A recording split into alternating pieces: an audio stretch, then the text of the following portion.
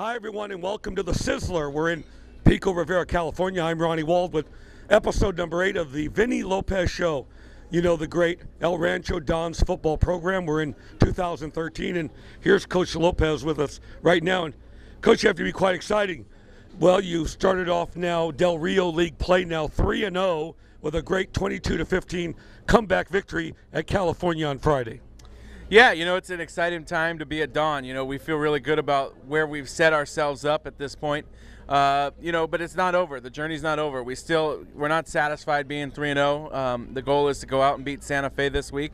And, you know, we got to get better every week. And the kids played phenomenal. We spotted Cal to start the game, a touchdown with an interception. And we came back and we battled defensively. We didn't give up a touchdown at all. We held them to 3 field goals. And, you know, offensively, we took care of it when we needed to most, and we did a fantastic job. So I couldn't be more happy and more proud of the kids than where we are right now. Great. And now your record 5-3, and you've got somewhat of a mini winning streak going on as well. Yeah, we won 3 in a row at this point, and, you know, we're enjoying it, and we're happy where we're at, but we got to go after Santa Fe this week. I mean, you know, really Santa Fe helps us set up. It's a guaranteed. At that point, if we beat Santa Fe, it's guaranteed we're in the playoffs. Right now, there is one wacky scenario, I call it, where we could still miss the playoffs if you know, we slide into the end of the season and Cal happens to beat Santa Fe. Then that creates a 3-way tie for second place between us, Cal, and Santa Fe, and then it would go down to a coin toss to see who's out. But you know, we feel good about where we're at. We feel really confident. Last year, we played Santa Fe tough. In fact, we had them beat, in my opinion, twice.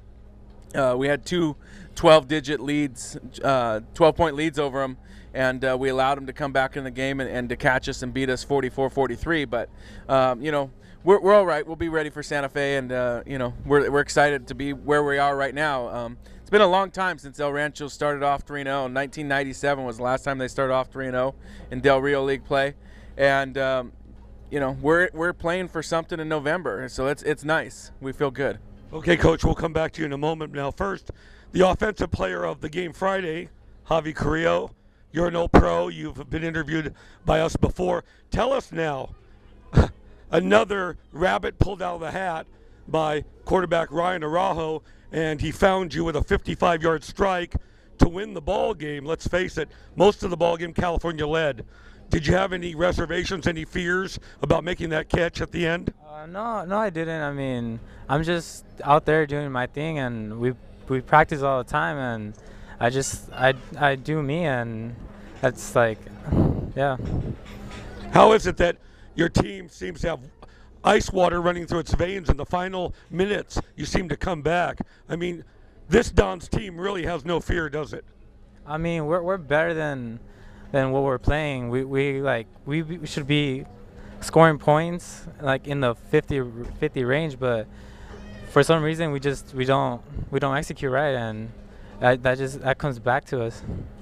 All right, now let's turn it over to the defensive star of Friday's game, Drew Carabello. Drew, hey, your defense has to be credited. It's doing a great job this year, and you only allowed 15 measly points to California. So let's say something positive about the big D for this Don's team. Yeah, well, it's all preparation, and with the coaches helping us preparing against Cal's offense and their tendencies, so it really helps coming into the game. All right, now give us a preview of what you think's going to happen Friday with Santa Fe. They're a tough team. Yeah, it's going to be just a battle back and forth, but we should come away with the game, offensively and defensively, just overpower them.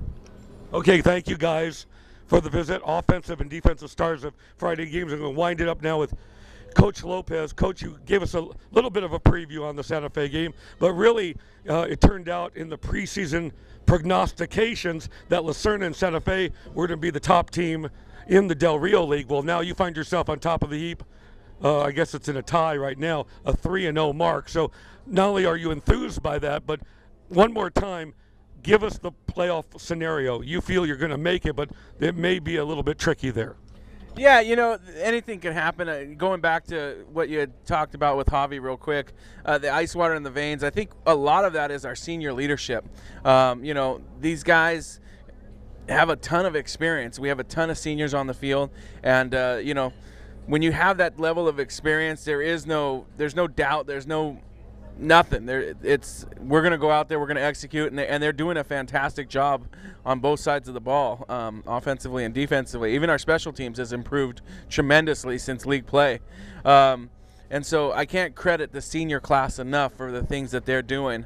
As far as the playoff scenarios go, and everybody thought it was going to come down to Santa Fe and Lucerna. We don't get concerned with things that are outside of our control. People are going to write stuff, and reporters have opinions. Everybody's got an opinion of who's going to be where when it all ends up. And at this point, we still control our own destiny, and we can still go out and win league like we expect to. Playoff scenarios, the best one is go out and win. We go out and win, and it's over. We're in the playoffs. There's no ifs, ands, or buts about it. We still feel really good, and no matter what happens, we're going to be playing Lucerna next week for a league championship. Well, it looked like your coaching staff was a little concerned until the last couple minutes of that game Friday, but then you were able to burst into a great smile. Give us a little bit of that beautiful Vinnie Lopez smile. For 3/4 of the game, the guy was really tense, but somehow he loosened right up thanks to the incredible pass play. Araujo to this guy right here, Javi Carrillo, 55-yard pass play. You're able to seal the deal and get the victory. Now 3-0 in conference.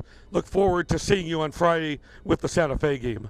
Yeah, absolutely. It should be a fantastic game. I expect another tight game. They played us tough last year, and we expect the same type of competitive all-out war on Friday night. And, a lot's riding on it for Santa Fe and a lot's riding on it for us. So we want to go out there and secure the victory and set us up for a league championship. So got to go 1-0 this week, Ronnie. All right, back home here in beautiful Pico Rivera. If you can't make it to the game, a program note, we'll bring it to you live on Waldcast.com starting at 7 p.m. on the West Coast. Again, this Don's team, the 3-0 Don's team, taking on Santa Fe. What a matchup. It'll be huge.